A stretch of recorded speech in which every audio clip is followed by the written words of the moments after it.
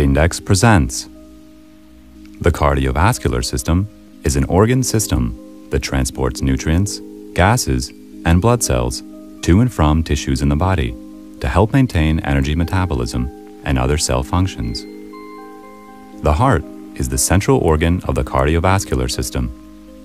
Optimal heart function depends on the delivery of oxygen and nutrients required for energy metabolism in heart cells. Healthy heart cells are able to adapt to available resources and obtain energy through the oxidation of glucose, fatty acids, lactate, and ketone bodies. In each cell, there are several small power plants, mitochondria, that have a central role in the generation of energy. Their main function is to synthesize the organism's universal energy carrier, ATP, by oxidating glucose and fatty acids. Glucose metabolism is a rapid and effective way to obtain energy. Anaerobic oxidation of glucose primarily takes place in the cell cystosol, where glucose is broken down into pyruvates. During this process, two molecules of ATP are generated. Pyruvate then is anaerobically metabolized in the mitochondria, where significant amounts of ATP molecules are gained through oxidative phosphorylation. In cells, only mitochondria can efficiently oxidize fatty acids for ATP synthesis. In order to be absorbed into the mitochondria, fatty acids are activated by coenzyme A and then bonded to carnitine. After entering the mitochondria, fatty acids are broken down and acetate is generated and oxidized like glucose metabolites to produce ATP. Compared to glucose metabolism, more oxygen is required for fatty acid metabolism. It is a slower process and could not be performed without oxygen. Unfortunately, blood flow can frequently be limited by atherosclerosis or the narrowing of blood vessels, as well as a reduction in the intensity of blood circulation. As a result, tissues do not receive oxygen and substrate to ensure optimal energy metabolism, and the condition called ischemia occurs. Heart ischemia is quickly apparent and most often manifests as chest pain. Brain ischemia presents as headache, dizziness, or transient weakness. By contrast, ischemia of the skeletal musculature most often manifests as a spastic pain in the calf muscles during walking. In conditions of increased physical activity or insufficient oxygen, the heart's need for oxygen is partially compensated by glucose oxidation. Disorders of glucose metabolism and diabetes can cause damage just as serious as ischemia.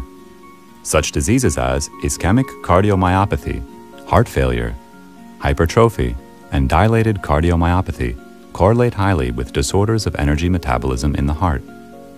Frequently, these disorders are associated with a pathological accumulation of fatty acids in the mitochondria. Fatty acids inhibit mitochondrial function and sufficient ATP synthesis, not only from fatty acids, but also from glucose. And as a result, cells are not supplied by the necessary amount of energy. Accumulation of fatty acids can cause damage to both mitochondria and heart cells. As a result, fatty acid overload induces functional disorders of the heart.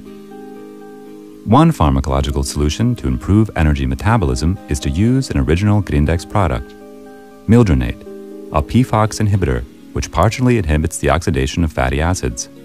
It provides protection to different cells of the body and their energy supply during ischemia and increased physical activity. Meldonate works through the partial decrease of carnitine in the cell.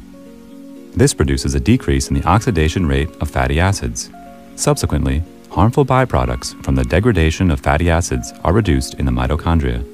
As a metabolism corrector, Meldonate switches energy metabolism to an alternate source of energy from glucose, allowing the cell to utilize less oxygen and improve energy production under ischemic conditions.